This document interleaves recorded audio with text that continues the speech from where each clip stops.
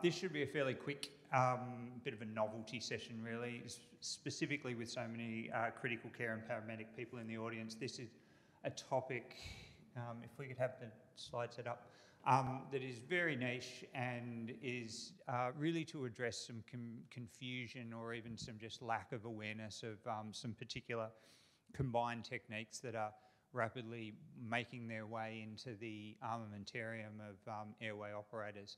And these are combined laryngoscope and bronchoscopic, sort of flexible bronchoscopic techniques for airway management. The two techniques I'm referring to are the VAFI and the FARSI, and I'll describe what that is in a moment. So just to understand where these acronyms have come from, the VAFI refers to a video laryngoscope assisted flexible bronchoscopic intubation.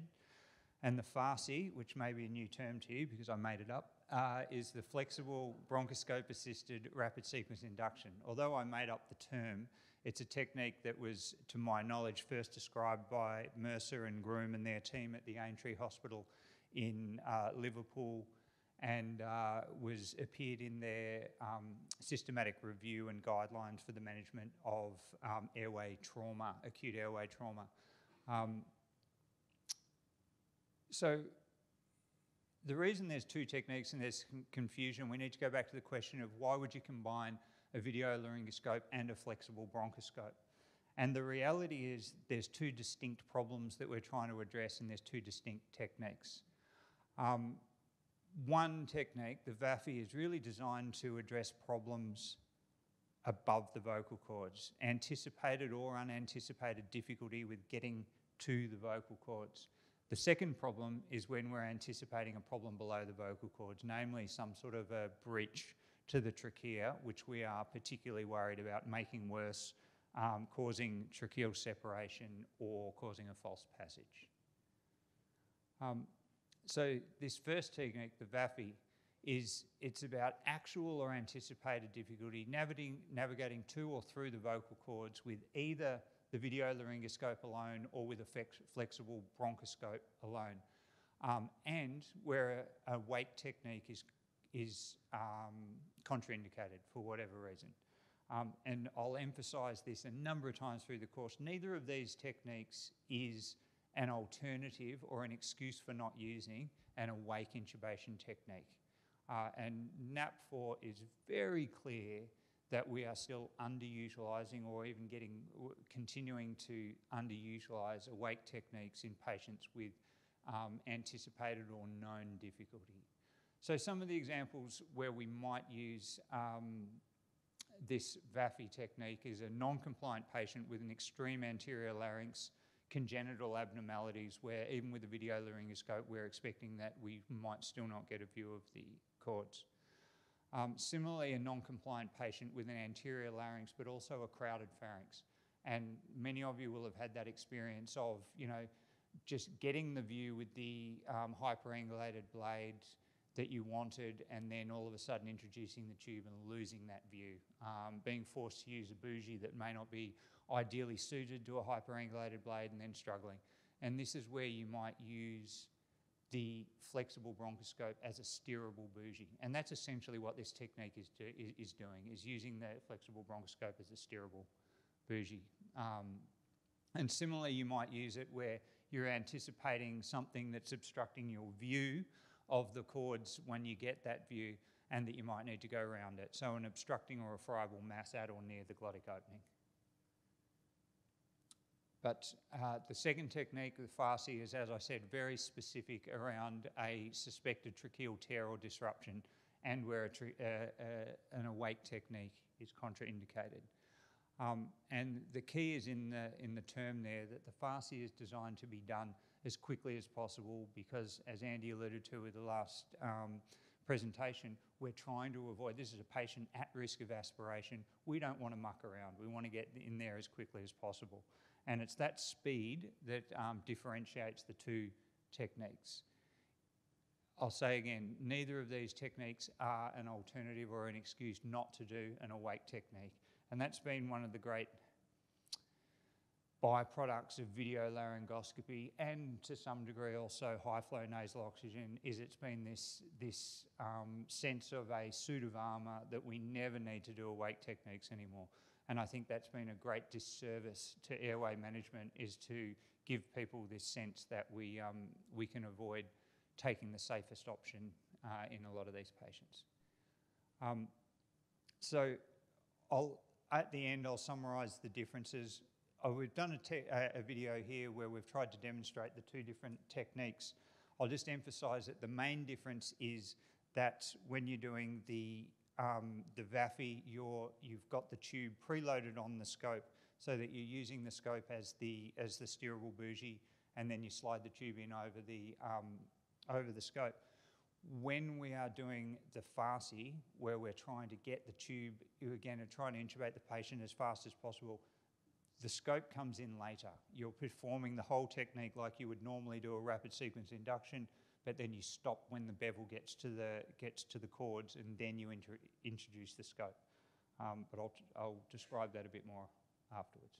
So the first technique that we're going to go through in real time is the video-assisted flexible bronchoscopic intubation, or video-assisted fibre-optic intubation. And remember, this is a technique designed for an anticipated difficult intubation, or unanticipated, where you've failed with video laryngoscopy and you now need to introduce the fibre-optic scope. The difference between this technique and the fibre-optic assisted RSI is, with this technique we've got the tube loaded onto the fibre-optic scope, and we're using the fibre-optic scope to find our way to the vocal cords, which we anticipate to be quite difficult. First stage is to insert your video laryngoscope. In this case, I've chosen a hyperangulated blade to try to achieve as much space for the fibre-optic scope to pass through to get to the cords.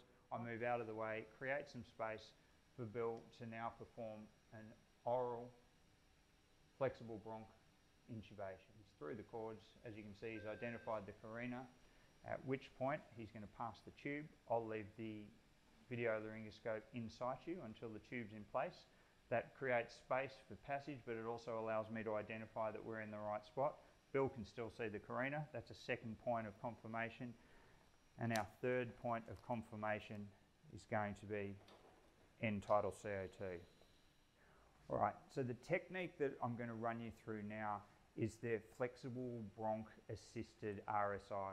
And this is a technique that we specifically utilise where we've got a suspected or possible disruption of the trachea below the vocal cords. And the difference here is that I don't have the tube loaded on the scope. I'm going to go about a rapid sequence induction as I normally would, and basically at the point that I get the tube to the glottis, I'm now going to stop at that point. I'm not passing the bevel of the tube much beyond the cords, or basically at the cords, and I'm going to get Bill to come in and rapidly pass the scope beyond any disruption that might be in the trachea, and that allows a sort of a Seldinger technique for us to safely pass the tube beyond any disruption.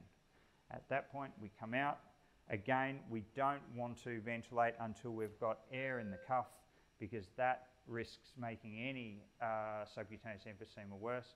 So that's the rapid sequence, fibre-optic assisted rapid sequence induction.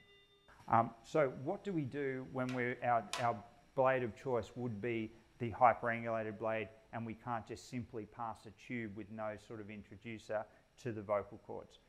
We can go through the same process, which is basically view of the cords, introducer in place, and again stopping at the introitus with a little bit of a removal of the introducer, a slightly further advancement, and then we can take our introducer out. At this point, I'll get Bill to guide the scope beyond any disruption in the airway.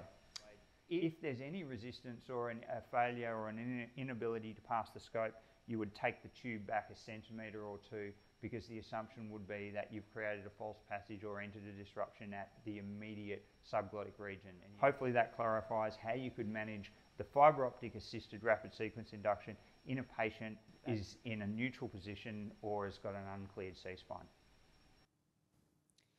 So I said at the start that this would be a bit of a novelty, that it wouldn't sort of impact the practice of many of in the room, but the guys that really pioneered this at the Aintree, the reason they got so much experience is that they're co-located with a prison and they get a hell of a lot of hangings. And they introduced this technique as part of their protocol for all ED intubations of patients with suspected airway trauma. And I think that what this does do is raise the importance of the debate which has started to occur here in Australia, where I would say the number of EDs that have flexible bronchoscopes, disposable flexible bronchoscopes stocked in their ED would be single-figure percentage at best.